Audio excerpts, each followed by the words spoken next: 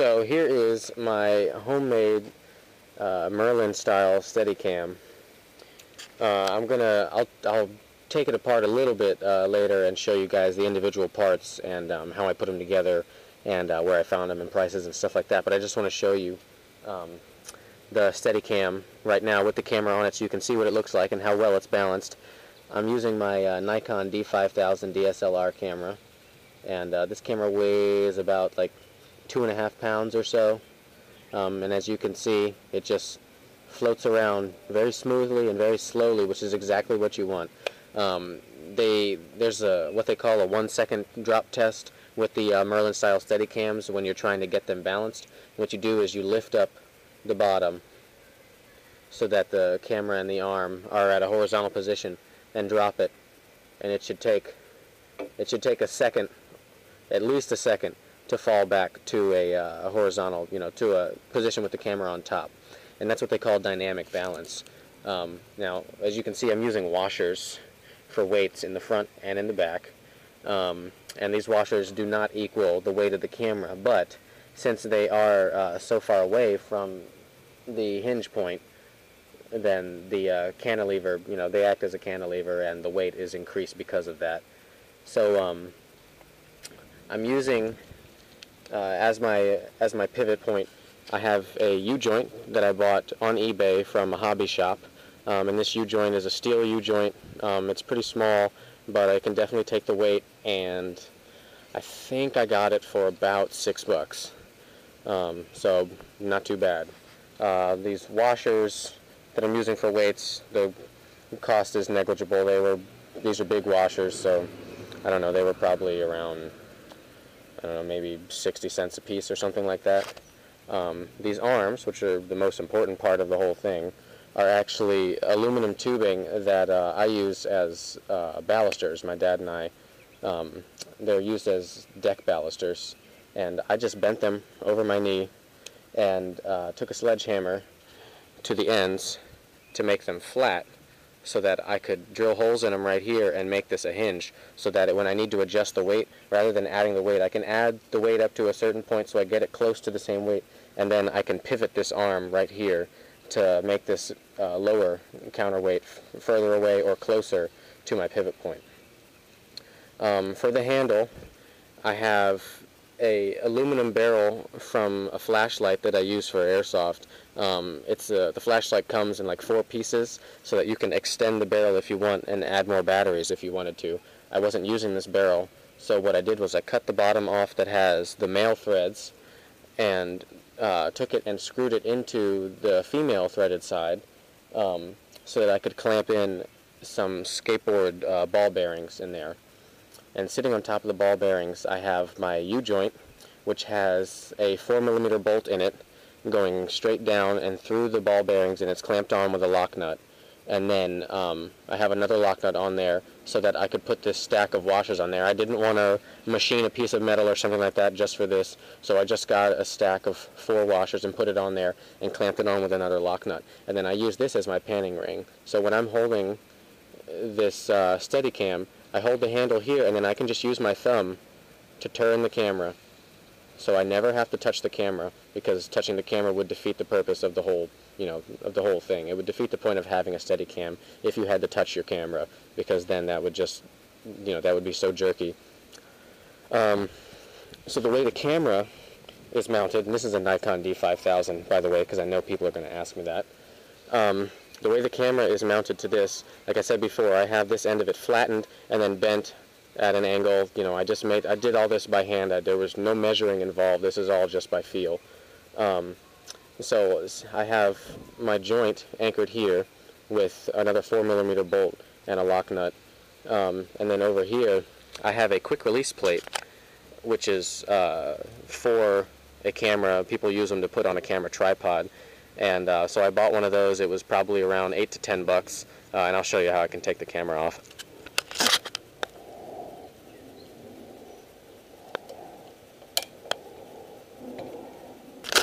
And so now the camera is off, and you can see this plate.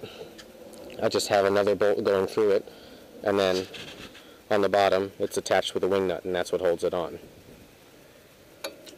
So I'll take it inside, and I'll take apart the handle so I can show you guys the bearings and how I put the washer stack on there. And then I'll show you some footage of what it looks like with the camera handheld and what it looks like with the camera on the Steadicam. So I just want to show you guys how well this thing works.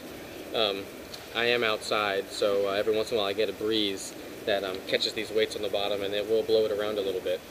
But just want to show you this 1 second test again, show you how slow that falls, because this weight is almost just where I want it. You see how slowly that falls back to a vertical position. So that's pretty much exactly what you want when you're trying to balance these things.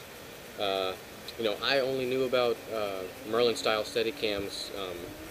You know, I just found out about them recently, and I thought, you know, that is really cool, I gotta have one. I looked them up on eBay, and like the cheapest one that I could find was around 800 bucks. And so I said, hell no, there's no way I'm going to pay 800 bucks for that, for something that I'm not going to use that often. You know, I'm not a professional video guy, so I'm hardly ever going to use this. But I thought that maybe I might like to have something like this if I wanted to record airsoft games or anything, because it really does make a huge difference. And so, you know, I made this all with parts that I found around my house or that I could get on eBay for really cheap. And I think, you know, all in all, including the parts that you may have to buy, this may have cost me around 50 bucks, but probably a lot less actually, because a lot of the stuff I already had around my house. Like these aluminum balusters are probably the most expensive thing on here, because you would have to buy a whole box of them, but I already had them laying around the house. But anyway, so I'm going to show you there's that panning ring.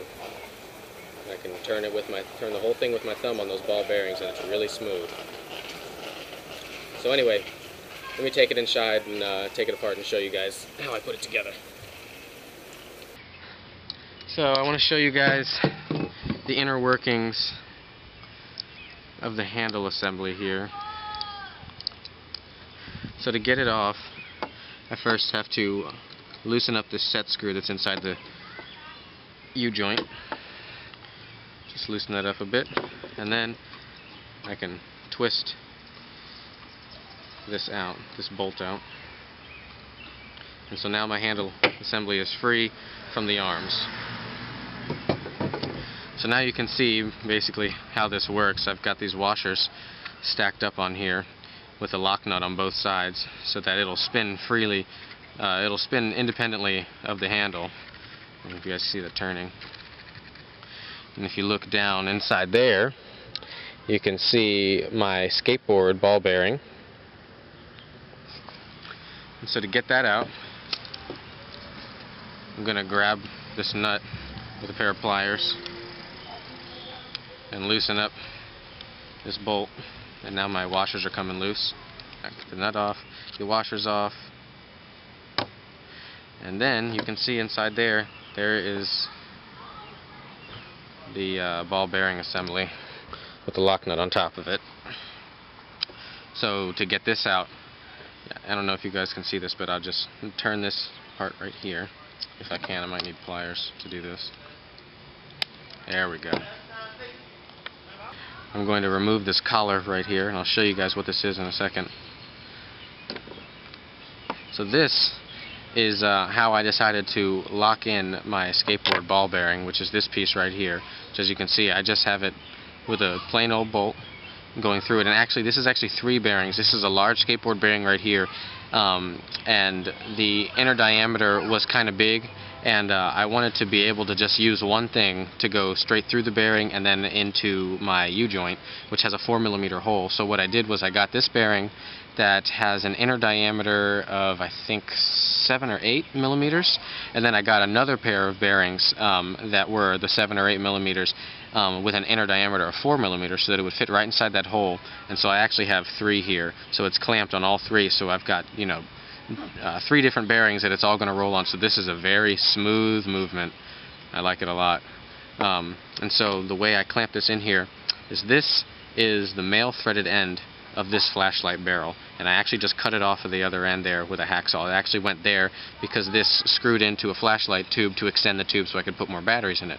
So I cut this off, and these are the female threads right here where another end of another piece of flashlight barrel would have screwed in, and I just used that to screw in there and clamp it in, because this fits in there perfectly.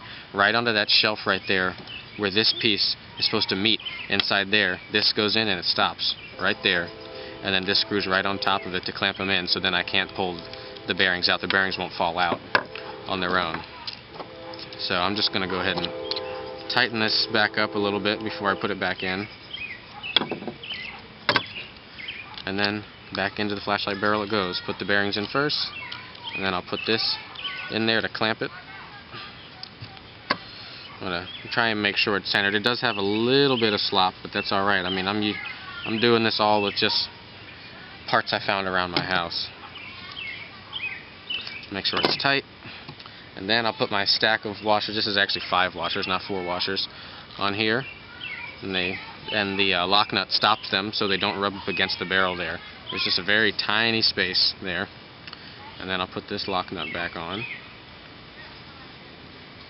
And I'm going to have to hold that still with this and turn it with the screwdriver, because of course it is on ball bearings, so I need to hold it still.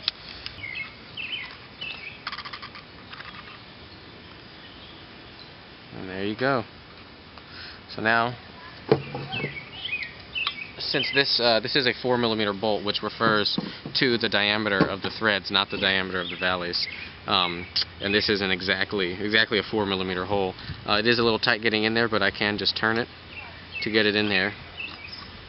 And I get it all the way up until the base of the U-joint is pushing right up against that lock nut. And that just ensures me that nothing is going to, even though it's a lock nut, that just gives me a little extra assurance that this isn't going to slide around and pieces aren't going to get loose. And then I can just tighten this set screw.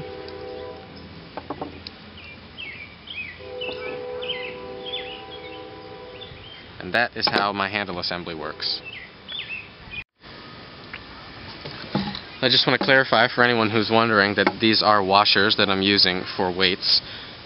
These are 3/4 inch washers, and I have these other washers on top of them because the hole is 3/4 inches wide, obviously, and so these wing nuts would go straight through it if I didn't put that washer on top.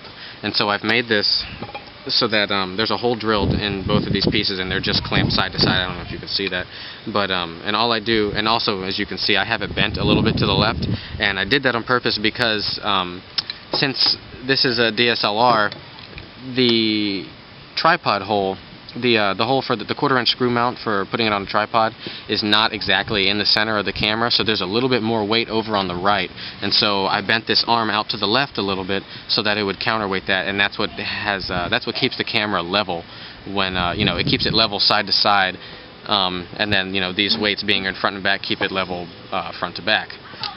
So I can loosen this wing nut up right here to move the arm back and forth to get it closer or further away from the camera. And then also I know it's not all that precise, but I can just, since this is aluminum, I can just grab this here and just bend it a tiny bit here and there if I want to, if I need to make this stick out just a tiny bit, because I mean you really would be surprised how much difference 1/2 millimeter makes to the balance when something needs to be balanced so precisely like this. Let me see, is there anything else that I'm missing? I don't know if I mentioned it before, but this camera mount I got on eBay, I think it was about $8 to $10, and this is a quick release camera mount, so it has a plate that attaches to your camera, and you just put it in there and snap it in, and this thing, this pushes down on this button and it makes it close on the camera, and that holds it in tight. And so I don't have to, and I wanted to have something like that on here because I don't want to have to readjust the balance in a major way every single time. Like if I just had a 1/4 inch screw mount here and I had to screw it in each time, screw my camera in every time, I would be messing around with the balancing every single time I wanted to use this thing, and I didn't want to have to do that.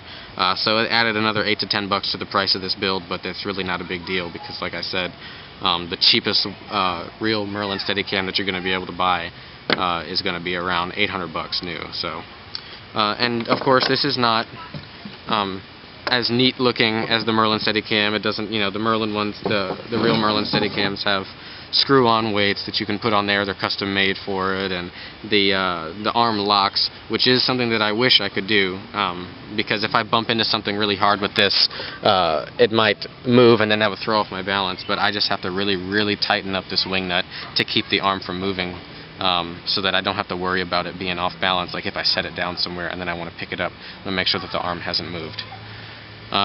So I'm going to show you guys some footage I took of just walking around the pool in the backyard at my girlfriend's house, and so you guys can see the huge difference from handheld video versus handheld video on a Steadicam like this.